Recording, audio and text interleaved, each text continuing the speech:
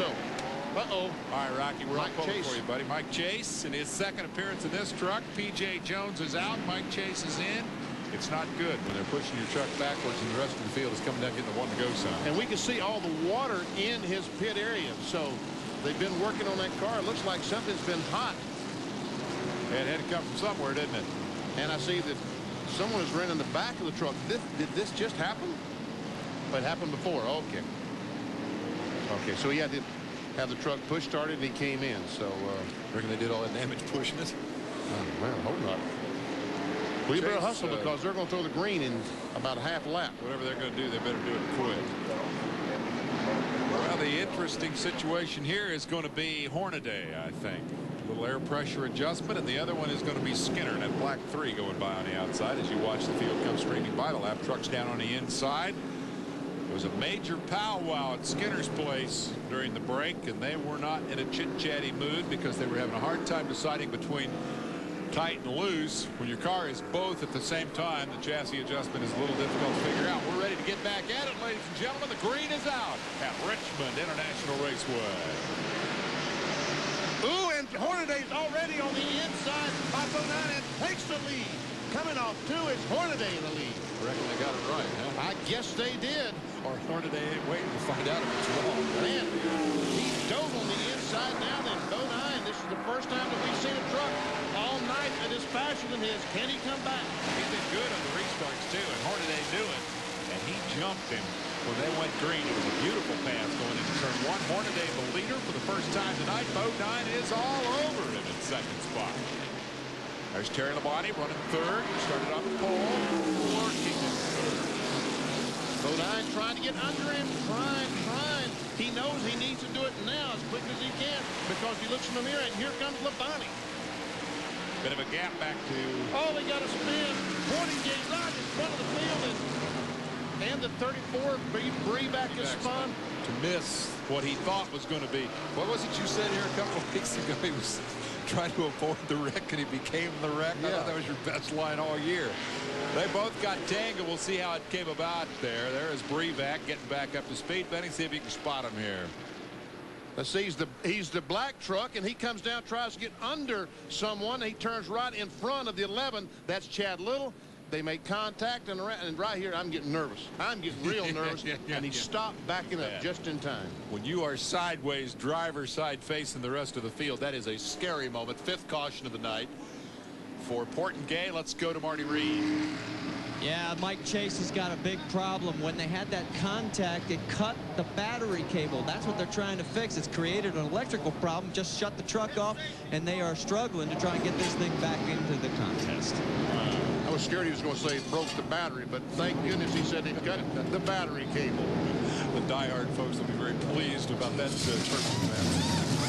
So we have a new leader here in the truck race. Hornaday has led 10 races this season, including this one, and is a force to be reckoned with in terms of the championship. He is 94 points behind Skinner in the standings, and he is 4 positions ahead of Skinner tonight on the racetrack. You can bet that Bodine will be all over him. He's got a little donut on the side of that 16. He worked it a little bit coming up through traffic. Well, I think he touched that 7 truck, that X-side truck down in turn 1. I think they went like that.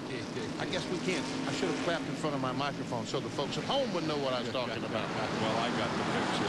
They smacked one another down in the corner. Yeah. Waltrip's 4th and having a pretty good go here. Well, he was 10th, I believe, in qualifying.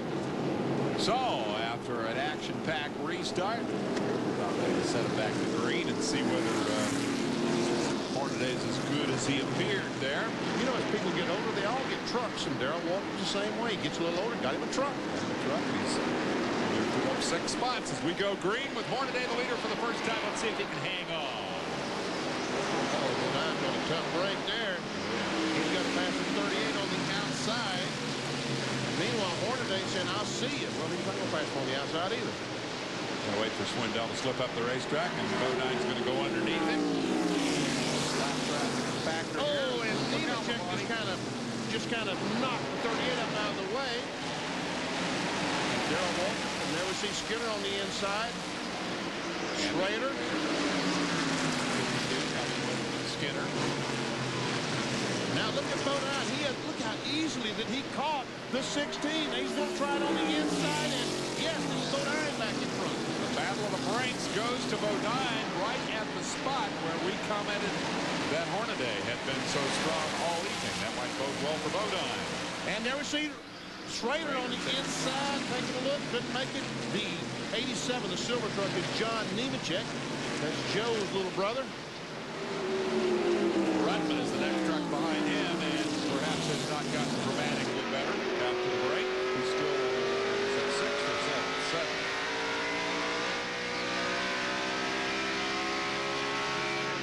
Started second, went backward quickly.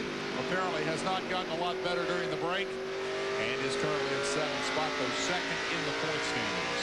He's trying to get on the inside of the 87. Oh, and the 24 truck spun. And how in the world? I thought they'd all missed him, but they didn't. That was a major hit, too. It was.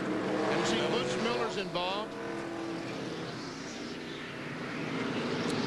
Scott Lagasse got turned sideways on the backstretch and then got hit a ton.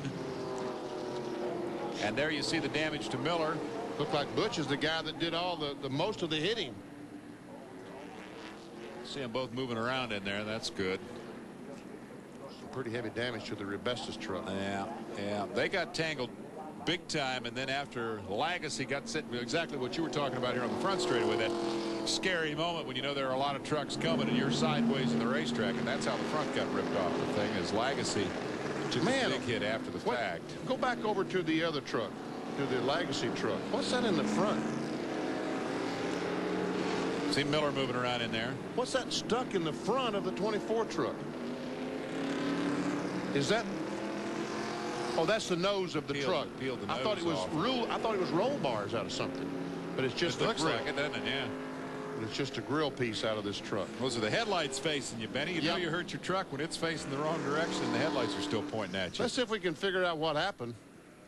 There we see Lagasse makes contact. He comes down and spins. The 30 truck goes on the inside, just misses him. And look at all that traffic behind that goes by with Sprague. Almost made it.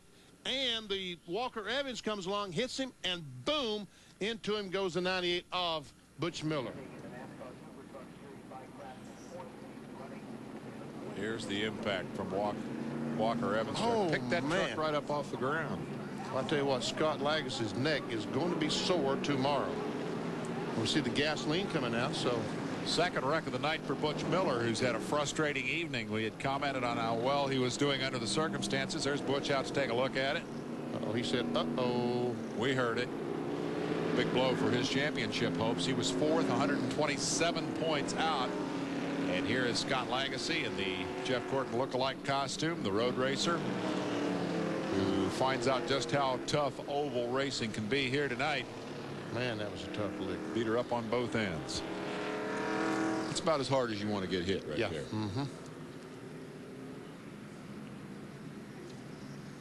We have a camera, a stationary camera back coming off the turn 2. Let's see if we can see what happens.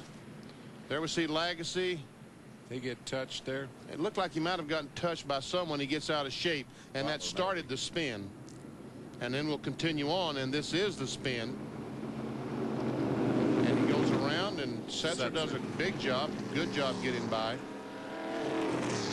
And the 25 truck looks like he's going straight towards him, and he, at the last instant, dodges. And Walker Evans, I think his view was blocked by the 25. He doesn't see him. Walker didn't see him. And banged into him, and the 98 looked like he was going on the inside, and all of a sudden that Walker Evans knocked the 24 truck right in the path of the 98 truck. That's only the second time this year that Butch Miller has failed to finish one of these things. Remember how we joked early that he was 3rd every time? Hello, cutie. Nice to see the kids come out. Richmond International Raceway. We'll be right back.